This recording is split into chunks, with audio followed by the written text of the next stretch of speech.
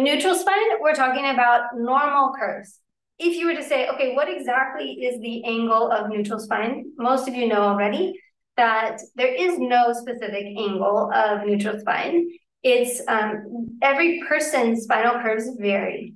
So when I'm working with somebody, the way I like to find that neutral spine is to have them lay down and land. I call it landing, land with their legs bent in the hook lying position.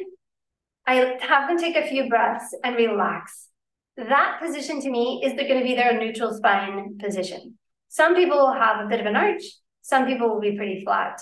But that's the position I want to support when I work with that person. I'm not going to ask them for more. I'm not going to ask them for less. I'm just going to try and support what they have naturally.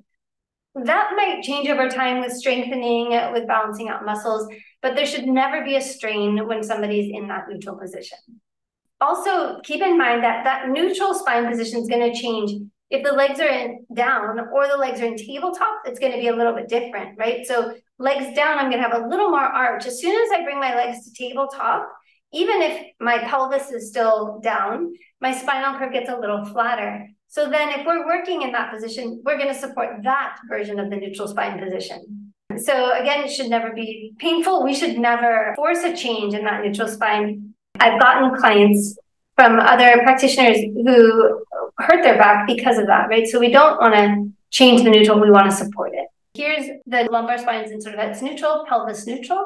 And this would be a lower back flat against the ground and pelvis in retroversion or in a posterior tilt.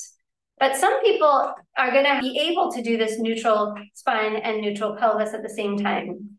I can do that, but I have nearly no butt, right? I have no, not very much meat back there. So somebody else, somebody with what I love to call a luxurious bottom, right, is going to be in more lumbar extension here.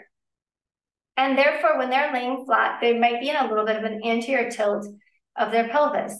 So we may not be able to achieve this neutral spine, neutral pelvis at the same time. This would be an anterior tilting pelvis. This would be an increased lumbar lordosis.